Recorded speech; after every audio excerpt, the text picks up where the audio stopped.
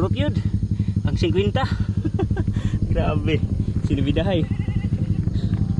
So this is the other view of Naupa. Pero kani nga dahan is mo ni ang amo ang paboritong trail. Gikan sa lubas, diri na exit, but I'm not riding out there. I will be going down onto the other side sa may Cogon. But first, I want to shout out the people who are supporting my channel.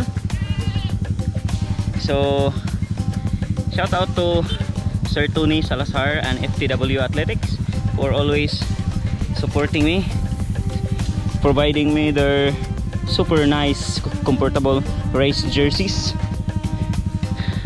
Then also to Idol Braulio El Maguire of Lapu-Lapu, still guapo. Then Sugbo Psycho Team, Nicole Mangilimutan. Then Boss Aryon Dave, near Ronald Buscagan, PCM Pilar Cebu. Then Idol Bike Tayo, also a blogger in Manila. Then Clyde Jet Ski Bike Adventures of Clyde Polgo. Then of Team Big Ring. Magkaunaw na mo sa ta. Stupid yun siguro ko no. Ano ni aray mo ko?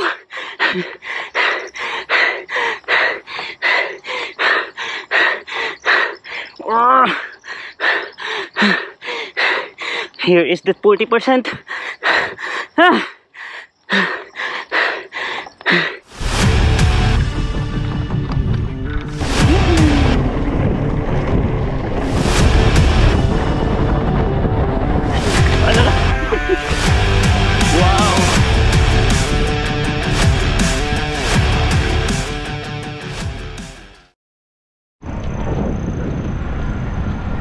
Good morning. So today feels like riding solo. Yes, I'm riding solo. Then the route is will be climbing 2 super hard climbs. First is the Mount Naupa. It's a 3-kilometer climb with average of 12%. The next is the ever challenging Guindaruhan. Yep. Then we'll go down from Naupa to Cogon atong gilok kay na trail nga nindot kayo then rihang pangpang. So stay tuned for the whole ride.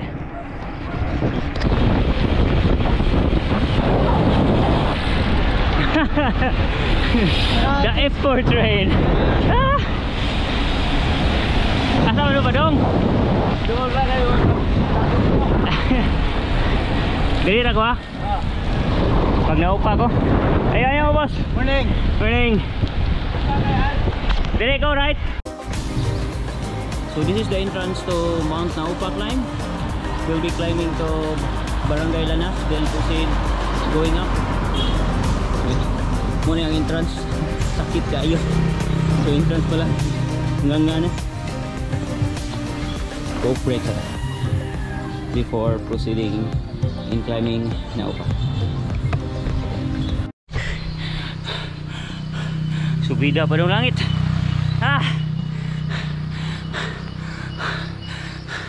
Grabe sakita.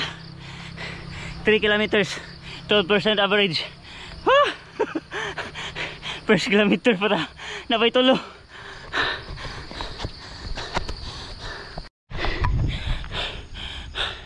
That's my face. Trying to survive this climb without walking. That's the view from my back. Gabi ha.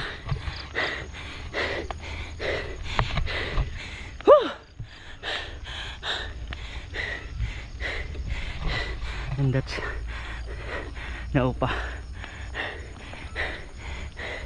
Few more.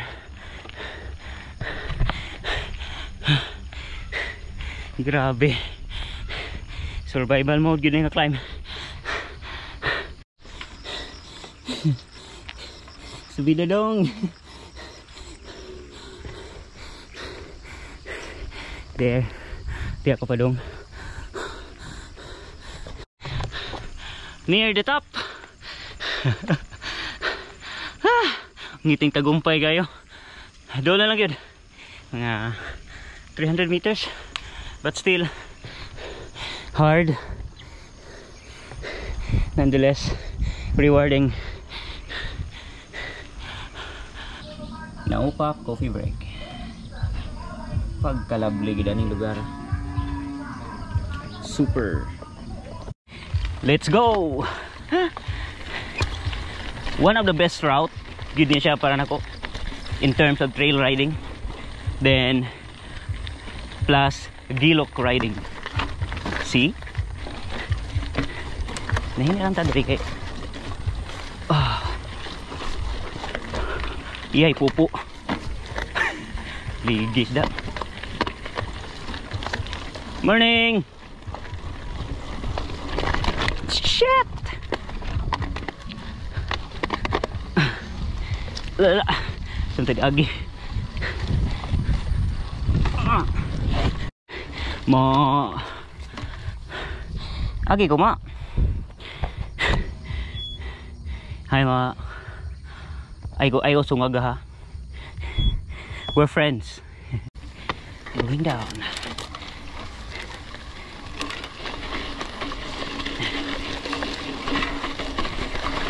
Gabi agrat.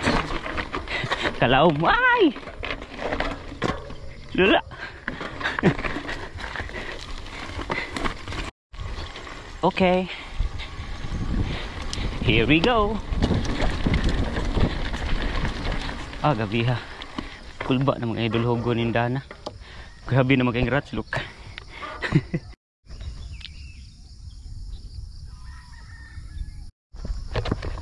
Diha tagikan.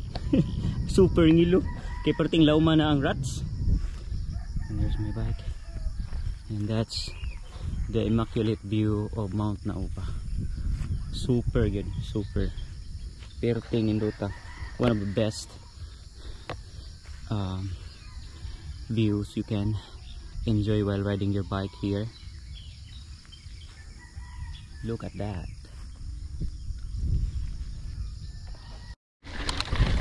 Going now to Cogon, then hopefully we'll have the strength to climb Guindaruhan. Agi ko ma. Thank you. Ay, pupo na sad. Tingnan ng pupo ron ay.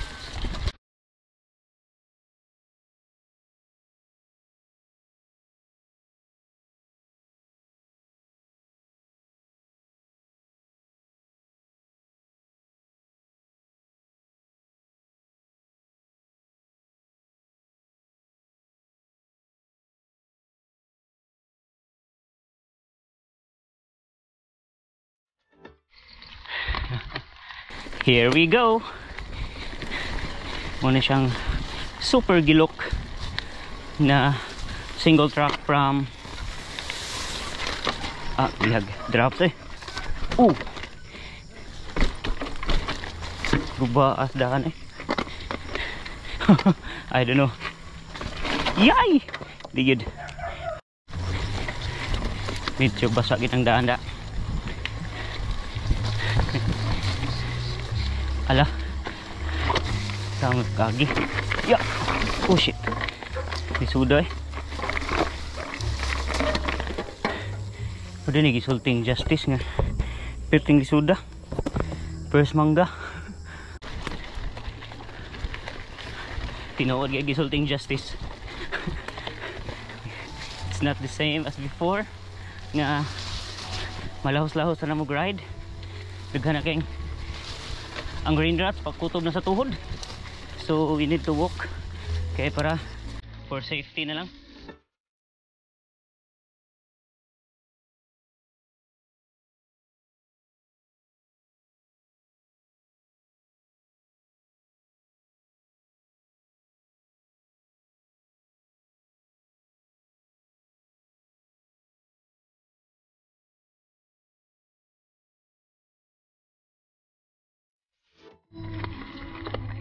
The super gilok pang trail of Guindaruhan Cogon Road. Madadara. Dili ra pareha dito ganina. Grabe ka lang mga rats.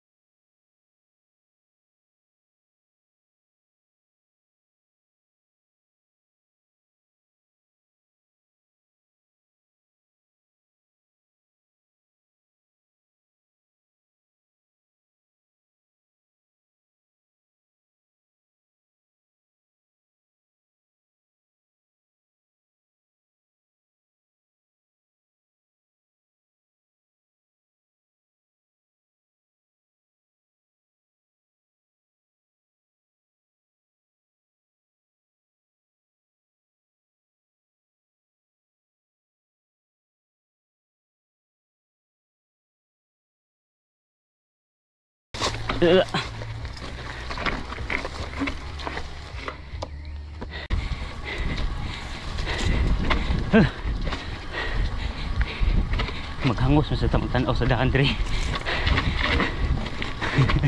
Maski downhill. But anyway, we're looking for trail, and this is what I came for. Diha dan. Sangko kong pranks da.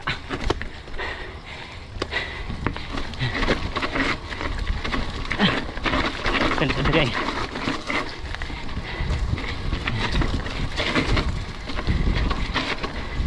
Padidit-didit lang.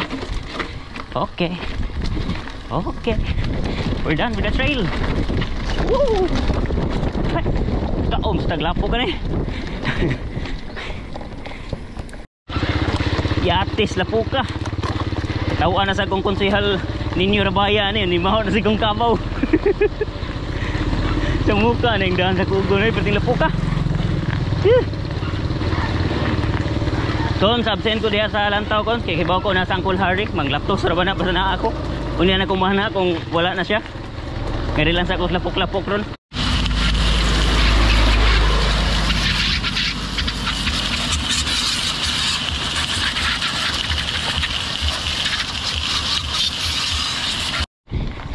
Okay. Manatas hait nga subida to Naupa. Mana sa tas technical downhill from Naupa to Cogon. Kumana sa tas sa perting lapukang daan from Cogon to Guindaruhan. Karon diyan atas Guindaruhan climb in which na 40% grade. Kita gining katag kung di ba ko maglakaw. Okay, mga nagipangita that climb there na section sa aning 40%. The reason why nagpa sakit ko aning subida is to give shock to my system since na plano ride ako mga amigo with elevation of 4,100 meters. Grabe gini bida.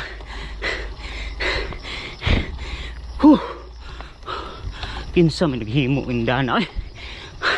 Nga no mo rim sa ko. Pastilan. Nga no mo ari ko.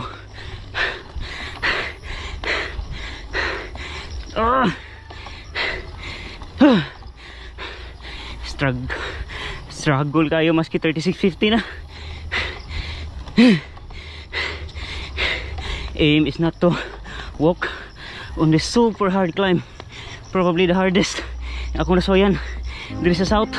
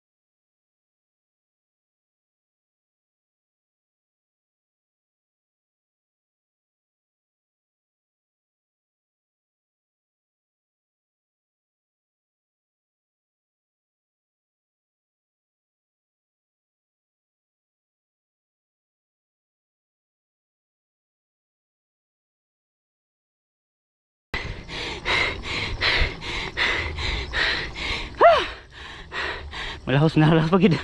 Oh, raspaga.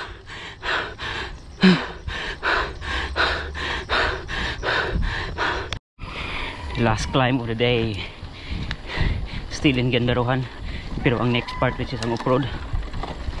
Grabe ganito ganina sa entrance eh. Wa nagdi ko kay nung kano sa ang last time nga ni misuffer ko gingato. Although ka nga climb is around 500 to 600 meters. Pero pastilan. Murag nabot lang di ko ka explain kung unsa kasakit gid. So waye lang ninyo. Mabuang ko sa strava dia pataka na nagsulti og grade sa kahangad.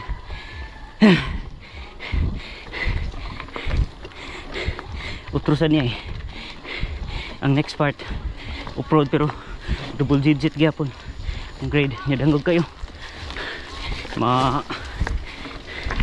Sige magskid akong ligid. Ato lang ng iwan to murag paga pagin ako.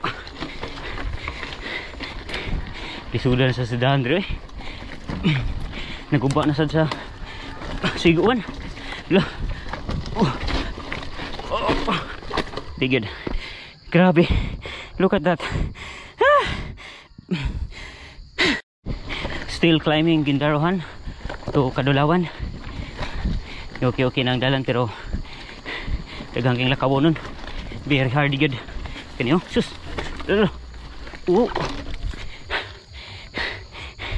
Rats after rats after rats. Ride's done.